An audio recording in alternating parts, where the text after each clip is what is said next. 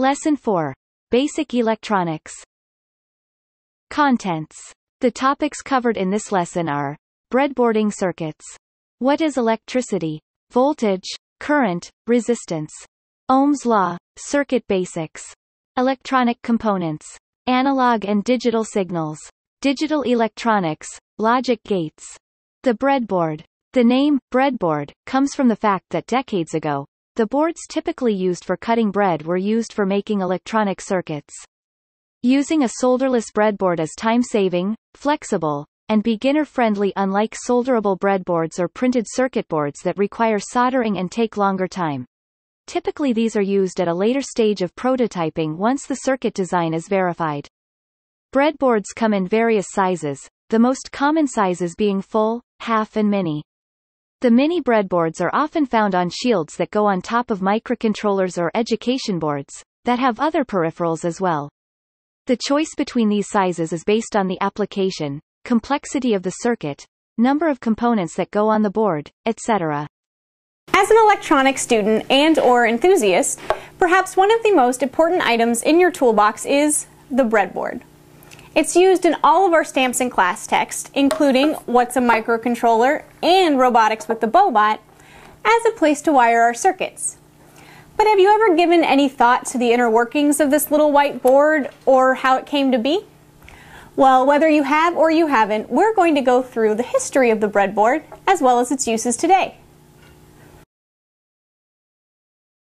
Now, the term breadboard is actually quite literal.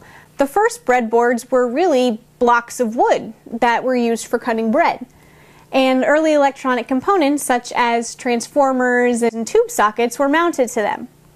Now these components were then connected using a technique called point-to-point construction, in which the wires of these electronic components were soldered to copper strips that were either nailed or screwed to the underside of the board. Now you may ask yourself, why breadboards? And the answer is simple. It was the early 1900s, and breadboards were cheap, easy to obtain, and sturdy enough to support the monstrous early electronic components.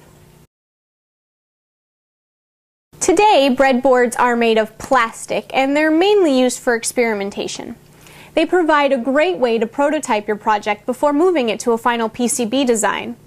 Or, like in our Stamps and Class series, they provide a blank canvas for you to construct, unconstruct, and reconstruct all types of fun electronic projects and inventions. Now, breadboards also come in a variety of shapes and sizes, and the type that you use for your project will completely depend on your preferences. Here we have the breadboard that's used on both the homework board and the Board of Education. Normally there's an adhesive backing, which can be used for mounting the breadboard onto a platform for your project, and also protects the back of the board from touching undesired conductive material. If you remove the adhesive backing, however, you'll see a bunch of metal rows, which are really metal clips. If you poke one out,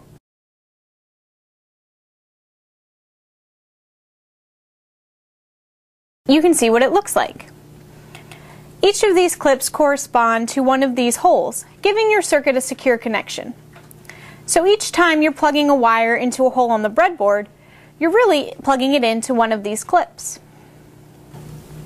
Since each clip is connected through a single piece of metal, each hole in these horizontal rows are connected. However, take a look at this break down the middle. Since the metal strip is no longer connected, the holes on this side of the board won't be connected to those on this side. It's important to mention that a horizontal connection is not always the case. For example, let's take a look at these interlocking breadboards. These skinny pieces are generally used for providing power and ground connections to your circuit. Note the red and black lines. These rows are connected vertically, with the black or ground connection running down one side, and the red or power connection running down the other.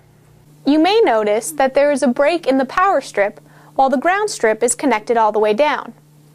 This is designed so that you can supply two different voltages to your circuit, which comes in handy when you have sensors that require 5 volts of power communicating with a microcontroller that might only be rated for 3.3 volts. Say, however, you want to apply 1 voltage to this entire power strip. All you have to do is connect the two separated sockets with a wire. Now an electrical connection is present across this bridge, which means that any voltage applied to any of these sockets will supply that same voltage to this entire row. As with anything in math or science, a little bit of proof goes a long way. So let's take a look at a couple of example breadboard setups using some LEDs, resistors, and a power supply. An LED will be easy to see if there is an electrical connection present, since the LED will glow if power is applied to it. So here's our connection. We have a battery connected to the far left rows, supplying 9 volts of power. A current limiting resistor is connected to the positive lead of the LED,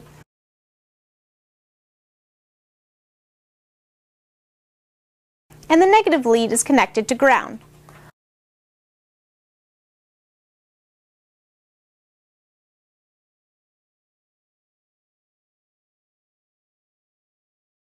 Once we connect power, the light comes on.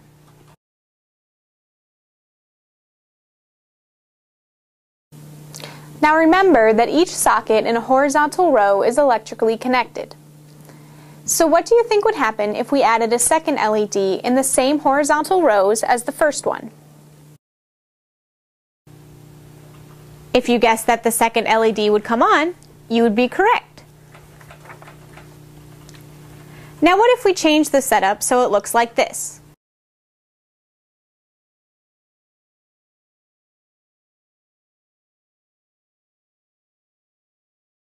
Is that the same? Yes. Remember that rows across this bridge are not electrically connected, so it's the same as connecting the LED in the same vertical row. Now here's one last quiz, just to make sure that you all are playing along at home. Here was our original circuit. If we change it to this, will it be electrically connected? Nope. Even though these are all in the same horizontal row, remember that the connection breaks down the middle. And that's the basics of breadboarding. Now get out there and start prototyping. How a breadboard works. This slide gives an overview of how a breadboard works. On the surface, a breadboard has holes in a grid pattern to insert leads of electronic components like resistors, LEDs, etc. However, on the inside, there are metal strips that serve as conductors for specific rows. Breadboard connections. The figure shows how the breadboard holes are interconnected. The power rails, plus and minus, from 1 to 30, are connected horizontally, even across the gaps between set of 5 holes. On the other hand, A to E and F to J are separated by a center divider. However, 1A, 1B, 1C, 1D and 1E, shown in yellow, are connected by a single metal strip, and so are 1F, 1G, 1H, 1I, and 1J. Similarly, 2A to 2E, shown in green, are connected, 2F to 2J, shown in dark blue, are connected, and so on. The image on the right shows the inside of a breadboard, which gives a clearer view of the breadboard connections under its surface. If possible, it is advisable to use a transparent breadboard, shown on the left, that somewhat makes the metal strips visible and helps avoid confusion. But it does not take much time to get used to using a breadboard following the guidelines in the next slides and some practice. Breadboard. Guidelines and tips. Making circuits on a breadboard is convenient but can get messy as the complexity of the circuit increases and consequently, so do the number of components. Using shorter jumper wires whenever possible, as few wires as possible, and making connections to resemble the circuit schematic can help avoid mistakes, keep the circuit clean, and makes the troubleshooting process easier. Integrated circuits, IC, is a set of electronic circuits on a small flat chip that makes it convenient to make electronic circuits. Usually amplifiers, microcontrollers, etc., come in this form factor. These ICs are ideally supposed to be placed such that the pins on the IC are on either sides of the center divider, on the breadboard. One may not always have the right size of wires needed, and resistors often come with leads larger than required. Although it seems like an additional task, it is worthwhile to cut component leads to manageable lengths to avoid accidental short circuits that can occur due to different component leads coming in contact outside the breadboard. Last but not the least, work from a schematic and check off each connection one by one and check the circuit for errors. It is always useful to have a second pair of eyes for verification before connecting the power supply to the breadboard. Power supply module. The Elegoo Arduino starter kit comes with a power supply module. For all the activities in this lesson, the power supply module can be used instead of directly powering the breadboard using the battery. Activity 1. Construct the circuit shown using guidelines for proper breadboarding. The color code on a resistor can help determine the value of its resistance. Later in this lesson, calculating the resistance from the color code will be explained. For this activity, the objective is to just get familiar with making circuits on a breadboard, so just use the resistor with the color code shown in the circuit schematic above. Pause the video here to do this activity and hit play when you are done. Activity 1. Solution. The picture on the left shows the actual circuit and on the right is the circuit schematic for reference. Activity 2. Determine the error in this circuit. Pause the video here to do this activity and hit play when you are done. Activity 2. Solution. As you can see, the two resistors are not connected on the breadboard since there is connection between parallel rows inside the breadboard. Observe and compare the circuit diagram and the schematic carefully to understand the error clearly. What is electricity? We know that everything is made of atoms and an atom consists of electrons, protons, and neutrons. Electrons can jump outside their atoms when pushed by some force called as voltage or potential difference, causing them to flow in a material. Conductors and insulators. Not all materials allow flow of electrons in the same way. Materials in which charge carriers, usually electrons, can move easily from one atom to another when voltage is applied, are called conductors. The materials in which electrons cannot flow freely, atoms have tightly bound electrons, are called insulators.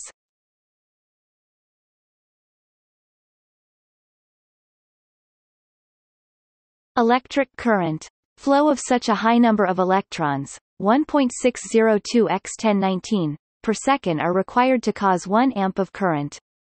Conventionally, people used to think protons which flows opposite to electrons caused current but later realized it was electrons. But since it was globally adapted, we don't change that and show current direction to be from positive end of battery, electron accepting end, to negative end of battery, electron emitting end. Current direction.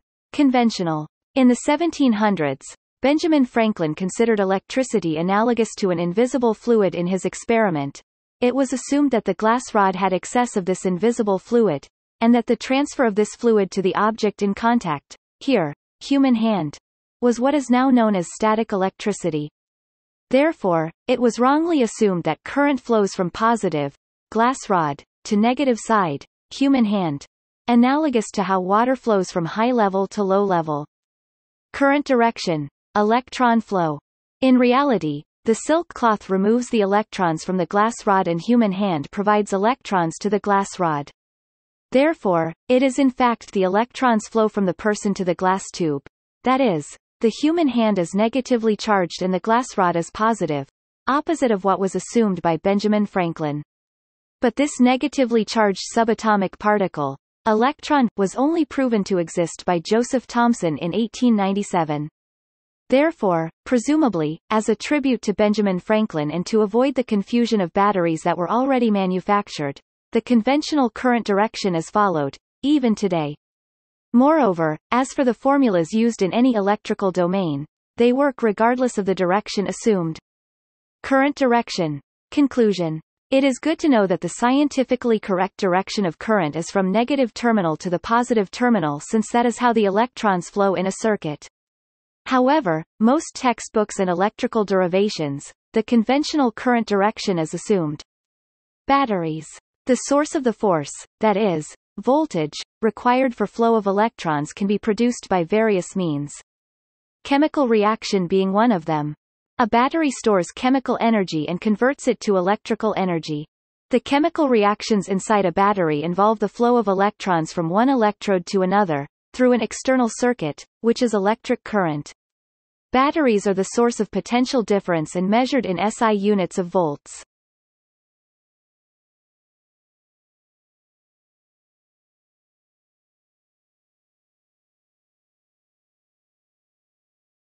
Voltage and current. Water analogy for voltage and current.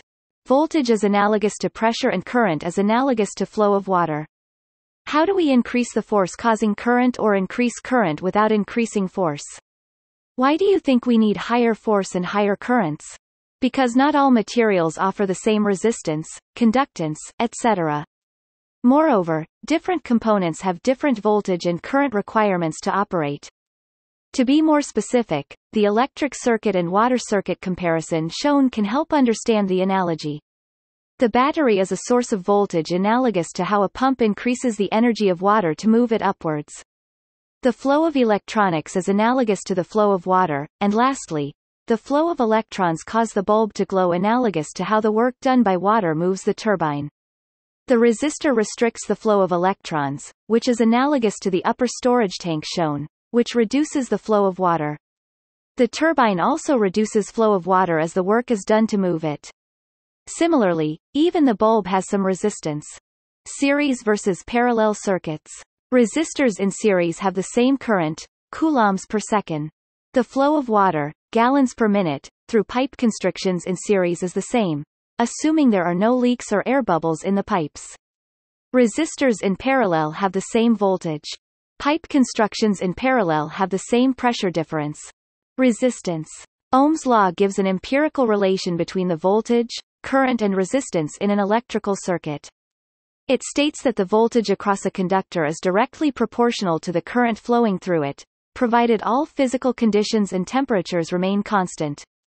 Resistors. Again, considering the water analogy, resistance in an electric circuit restricts the flow of electrons, which is analogous to a kink in a pipe that restricts the flow of water. Resistors used in circuits are devices that offer a specified amount of resistance and are used to control current in an electronic circuit. Resistor color coding. Resistors are color-coded by various bands to indicate the resistance value. The number of bands are usually 4 or 5. The resistance value is calculated as shown. For a 4-band resistor, the numbers representing the first 2 color bands are the 2 digits in the resistance value, which is multiplied by the value represented by the 3rd band, the multiplier. The last band is just the tolerance to indicate the error that can be due to temperature.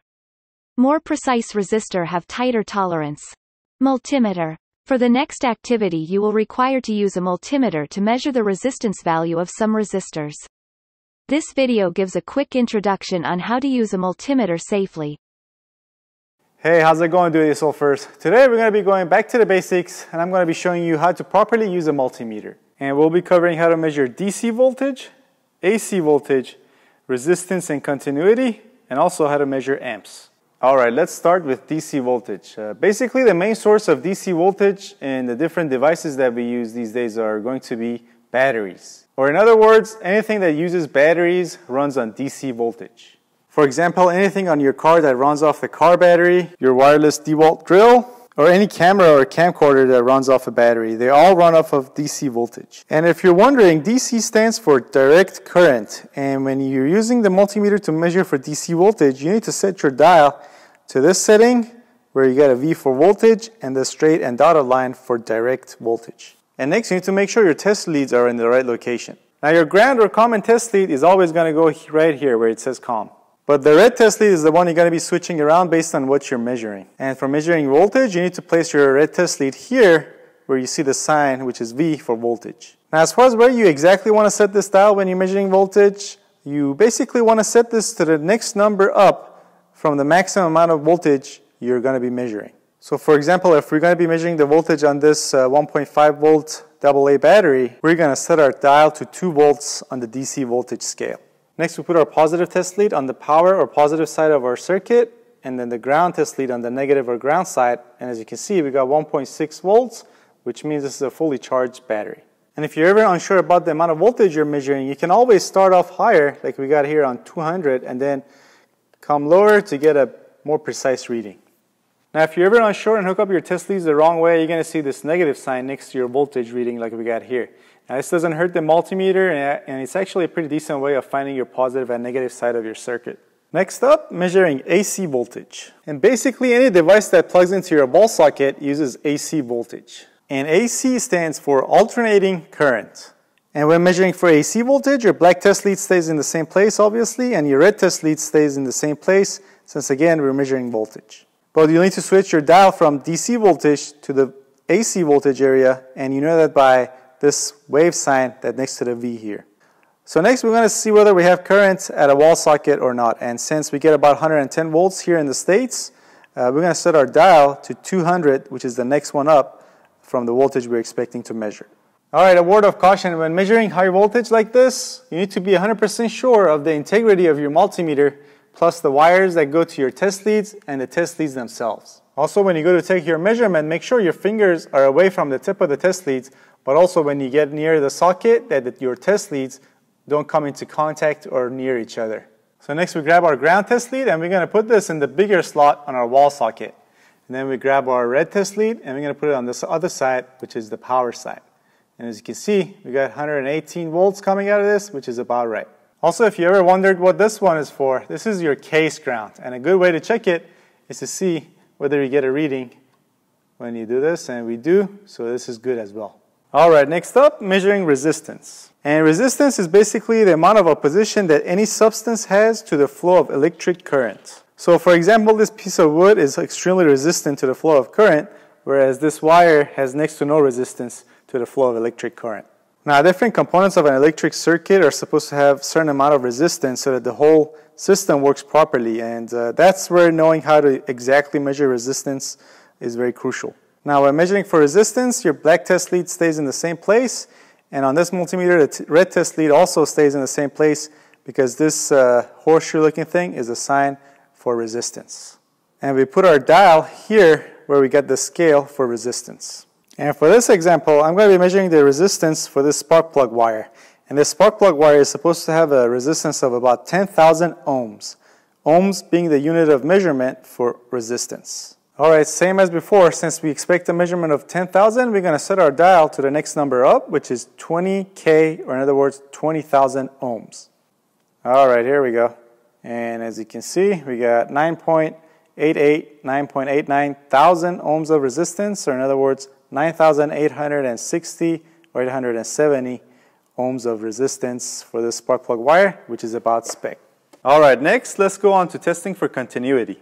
And testing for continuity basically means checking an electric circuit to see whether current can flow through it. And when testing with a multimeter, your multimeter sends a tiny amount of voltage through that circuit, and then continuity is verified, usually by an alarm or a beep. So for continuity, we set our dial here to this icon that sort of looks like a sound wave. And since we're still in the resistance setting, our test leads stay in the same area. So for example, if you wanted to make sure the wires that go to this connector are in good shape and that electricity or current can travel through them, you would attach one of your test leads to one end, and then your other test leads to the corresponding pin on the connector. And if you hear that beep, that means you got continuity.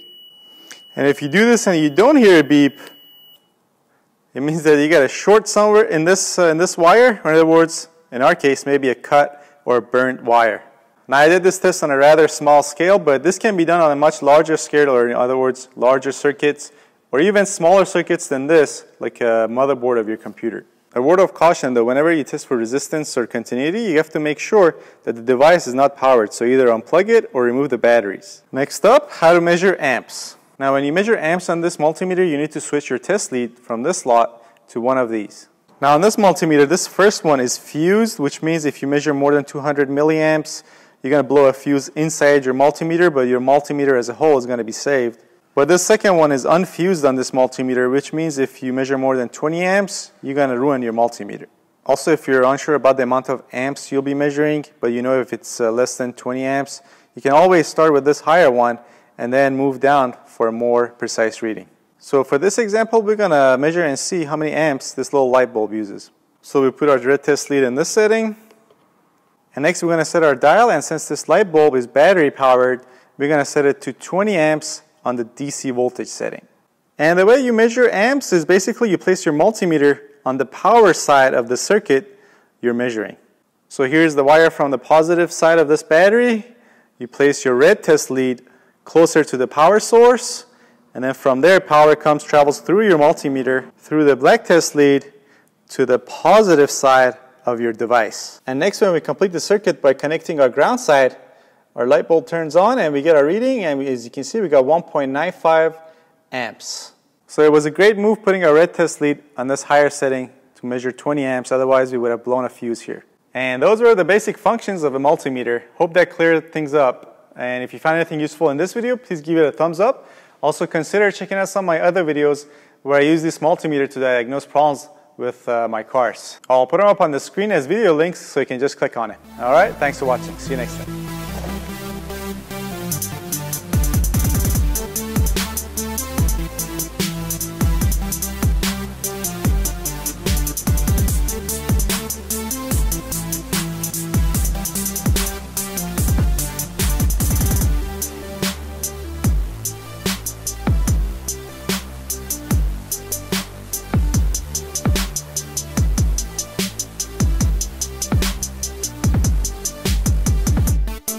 Activity 3. Use the table for reference to calculate the resistor value based on color coding in the next slide. Activity 3. Find the resistors from the Elegoo kit using the color codes shown in the slide. Calculate the values using the reference table in the previous slide, and verify the values with multimeter readings. Pause the video here to do this activity and hit play when you are done. Activity 3. Solution. These are the actual values of the resistor shown in Activity 3. Pause to check your answers and proceed when done. Resistors in series. When resistors are connected in series, the total resistance offered adds up. The total voltage supplied to the series circuit is equal to the sum of the individual voltage drops. Hence total current required will be higher. But the current on the other hand is the same in each resistor. Since the current flowing out of one resistor flows into the input of the second resistor, there is no other path with lesser resistance for the current to flow. As you can see, the total resistance offered by the series circuit is just the sum of individual resistors, that is, the total resistance of the circuit increases. The current flowing through all the three resistors is the same, 0.32 amps, but the voltage drop across each resistor is different. For example, the voltage drop across the 15 ohm resistor is 0.32 times 15 equals 4.8 volts. Resistors in parallel. The way in which the resistance, voltage and current change when resistors are connected in parallel is opposed to that of a series circuit. When resistors are connected in parallel, the total resistance offered decreases. The current is divided across each of the resistors while the voltage across each resistor remains the same. Analogy here is that between two endpoints you will always take same time to travel if you have enough energy. As you can see, the smallest resistor, path of least resistance, has the most current passing through it. If Ohm's law is applied to the 4 ohm resistor, assuming 10 volts voltage supply, the current across it will be 10 volts divided by 6 ohms, which equals 1.67 amps. On the other hand, for the largest resistor, 12 ohms, the current flowing through it will be 10 volts divided by 12 ohms, which equals 0.83 amps. Activity 4. Determine the connection type and calculate total resistance for each figure. Refer previous slide for the formulae. Pause the video here to do this activity and hit play when you are done. Activity 4. Solution. Figure 1 has 2 kΩ and 1 kΩ connected in series. The total resistance of the series connection is the sum of the two, that is, 3 kΩ. Activity 4. Solution. Figure 2 has two 10 kΩ connected in parallel. The total resistance of the parallel connection is reduced to 5 kΩ. Calculation shown in the slide. This total parallel connection is in series with another 10 kΩ resistor, making the total resistance to be 5 kΩ plus 10 kΩ equals 15 kΩ. Resistor. A resistor is a passive component that limits the electrical current flowing in a circuit. Choosing a resistor.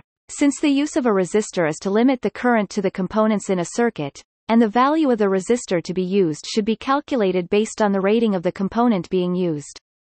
For example, the supply voltage and current rating can be found in the datasheet of an LED or any component being used. Variable resistor. The resistance in a circuit can be changed in real time manually using a variable resistors. It consists of a resistance track with connections at both ends and a wiper which moves along the track as you turn the spindle. Light-dependent resistor. LDR. Using a light-dependent resistor, the resistance in a circuit can be changed in real time, in proportion to the light in the surroundings.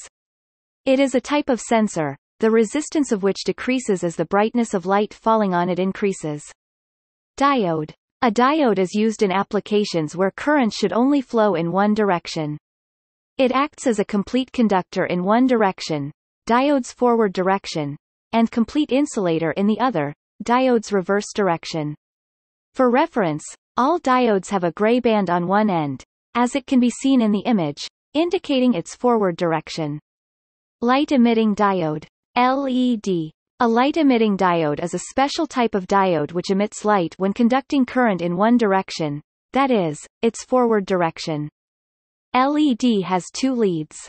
The longer lead is positive, and the shorter lead is negative. The polarity is also indicated by a flat end, which is negative, on one side of the base of LED's case. If the LED is connected in the opposite way, there will not be any current flow, and consequently, no light. But connecting it in the wrong way does not damage it. Diodes and LEDs. The concept of a pure insulator and pure conductor is not completely correct. Analogous to how if you force someone to do something by force and the person would have to agree, all insulators and conductors have their limits. It would cause harm when these limits are exceeded. Thus, there needs to be protection circuit to avoid it. One such example is that LEDs are always supposed to be connected in a circuit along with resistor. Diodes and LEDs. The concept of a pure insulator and pure conductor is not completely correct. Analogous to how if you force someone to do something by force and the person would have to agree, all insulators and conductors have their limits. It would cause harm when these limits are exceeded. Thus, there needs to be a protection circuit to avoid it. One such example is that LEDs are always supposed to be connected in a circuit along with a resistor. Activity 5. Construct a circuit and check if brightness of LED changes with variable resistor of 10 kΩ. Use the schematic diagram for reference. Pause the video here to do this activity and hit play when you are done. Activity 5. Solution. This is a demonstration video of the circuit built to control the brightness of an LED using a variable resistor of 10 kΩ.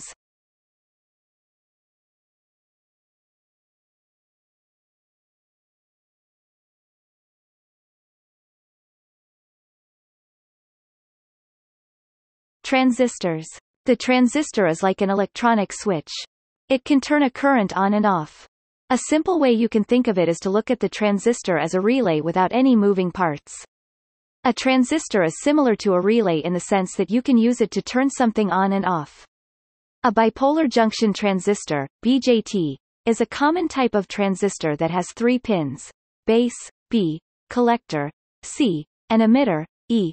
There are 2 types of BJTs, NPN and PNP, the details of which are beyond the scope of this lesson, but they differ in construction, working and applications. In most cases NPN transistors are preferred over PNP transistors. How transistors work. Considering another water analogy, a current flowing from the base to the emitter opens the flow of current from the collector to the emitter, analogous to how a small water flow can be used to control the larger water flow in a bigger pipe, shown in the slide. In a standard NPN transistor, you need to apply a voltage of about 0.7 volts between the base and the emitter to get the current flowing from base to emitter. When you apply 0.7 volts from base to emitter, you will turn the transistor on and allow a current to flow from collector to emitter. In the example above you can see how transistors work. A 9 volts battery connects to an LED and a resistor. But it connects through the transistor. This means that no current will flow in that part of the circuit until the transistor turns on. To turn the transistor on you need to apply 0.7 volts from base to emitter of the transistor. Imagine you have a small 0.7 volts battery. In a practical circuit you would use resistors to get the correct voltage from whatever voltage source you have. When you apply the 0.7 volts battery from base to emitter, the transistor turns on. This allows current to flow from the collector to the emitter, and thereby turning the LED on. Capacitor. A capacitor is a passive electronic component that stores energy in the form of an electrostatic field. Capacitors could be considered as very small rechargeable batteries. The difference being they can act as a battery for very short interval of time depending on their specifications. More the capacitance, the more the current and less voltage it can carry. The capacitance is directly proportional to the surface areas of the plates and is inversely proportional to the separation between the plates. Capacitance also depends on the dielectric constant of the substance separating the plates. Speaker. A speaker is a device that is familiar to most people. It is an electroacoustic transducer that converts electrical input into sound. The cone moves in accordance with the variations of an electrical signal and causes sound waves to propagate through a medium such as air or water. Mechanical switches. A mechanical switch is a component that has terminals which get connected when the rocker is moved. In an electrical circuit, a switch is used for interrupting the current or diverting it from one conductor to another. There are various types: single pole single throw, SPST, double pole single throw, DPST, double pole single throw, DPST, etc., as shown in the diagram. Activity 6. Construct circuit such that switch can turn on and off LED. Pause the video here to do this activity and hit play when you are done. Activity 6. Solution. The Elegoo kit has mechanical switches that can be used to turn an LED on, off. This is a demonstration video to turn an LED on or off using a mechanical switch.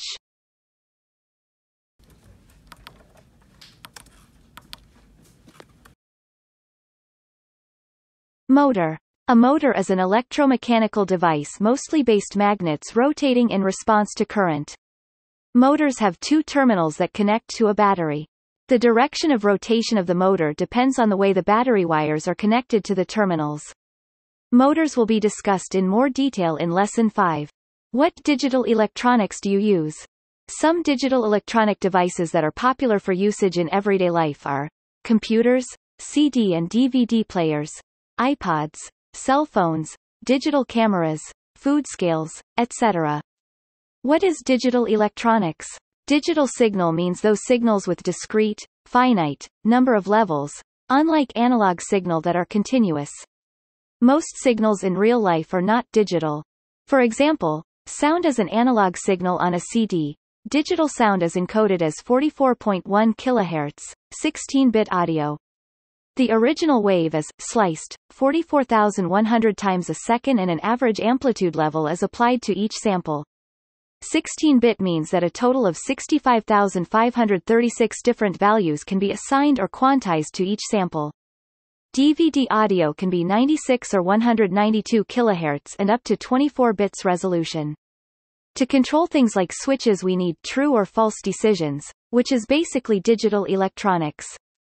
George Boole, father of Boolean algebra. Boolean algebra is the easiest kind of math. George Boole, a British mathematician, 1815 to 1864, proposed logic and math are equivalent. All math functions can be determined using these three primary Boolean logic operators: and, or, and not. And narrows your search, or broadens your search, and not is used to exclude concepts. The and operator. Intersection. There are some common characteristics between so many fields, or we can say datasets. For example, all water bodies are not rivers, and all water bodies are not saline, but there are some water bodies that are rivers and saline. And is the intersection all sets. Another example is food products. Not all food products are exported, not all food products are dairy products, and not all food products are from Europe. The and intersection of these three sets will be those food products that are dairy, are from Europe and exported elsewhere. The or operator, either, any, sometimes, all many fields, or we can say datasets, have the characteristics or come under a common category. For example, fruits or vegetables are both edible. Similarly, fruits or vegetables or cereals are all edible. The not operator. Sometimes, there are no common characteristics between datasets, such as fruits that are not apples. Basis for digital computers. The true-false nature of Boolean logic makes it compatible with binary logic used in digital computers. Electronic circuits can produce Boolean logic operations. Circuits are called gates. Not, and, or, etc. In electronics also you get the application of these logics on signals, and those circuit diagrams implementing these logics are called gate diagrams. Have a look at the symbols of various gates and logic tables of the AND, OR, and NOT. These will be explained in detail in next slides. NOT gate. The simplest possible gate is called an inverter, or a NOT gate. It has one bit as input and produces its opposite as output. The symbol for a NOT gate and its logic table is shown. If 0 or false in the input, 1 or true is the output, and if 1 or true is the input, 0 or false is the output. AND gate. This is the symbol of the AND gate and its logic table. It requires 2 or more input bits produce one output bit. Both inputs must be true or 1, for the output to be true. Otherwise, the output is false or 0. OR gate. This is the symbol of the OR gate and its logic table. It requires 2 or more input bits produce one output bit. At least one of the inputs must be true or 1, for the output to be true. Only if both the inputs are false or 0, the output is false or 0. Combine gates. Exercise 1. Gates can be combined, that is, the output of one gate can become the input of another. Exercise 1. Try to determine the logic table for these circuits. Pause the video here to do this exercise and hit play when you are done. Exercise 1. Solution. Check your answers using the answers provided in this slide. Exercise 2. Try to determine the logic table for these circuits. Pause the video here to do this exercise and hit play when you are done. Exercise 2. Solution. Here is the solution for reference. Conclusion. Contributions of lesson. Take some time to reflect on the concepts learned in this lesson and the tasks you practiced, and how the information learned in this lesson will be beneficial for the next topic, lesson. Thank you.